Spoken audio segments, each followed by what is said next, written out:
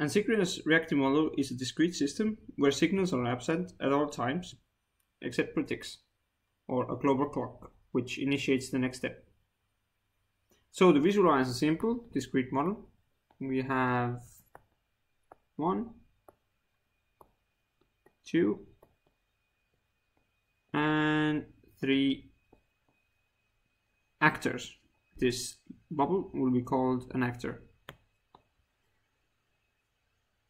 So to get a clause that is, for example, A, B, and B,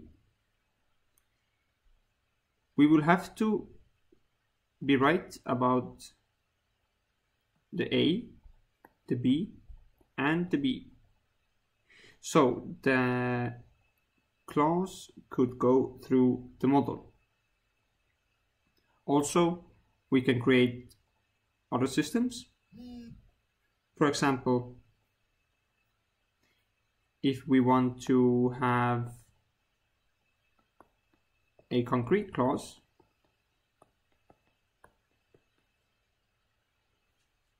then we can add a loop. So add A. So if we have A and B, we can go through here. As this is not B, we will add an A, and then the A will be lost and B will go through, giving us an answer. Synchronous-reactive models are great to use when you need a specific clause in the output.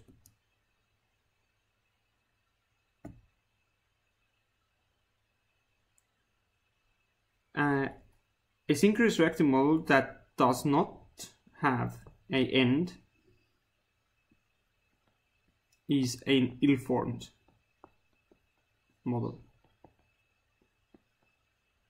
To discard these ill-formed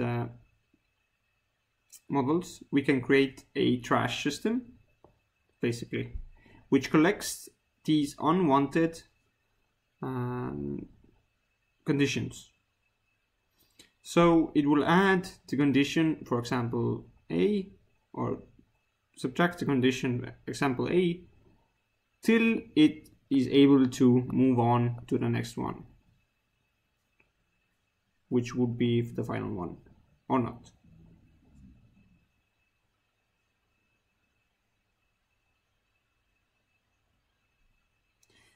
This double ring that I showed here, let's make a better one. This is a fixed point. This fixed point is a ending, basically.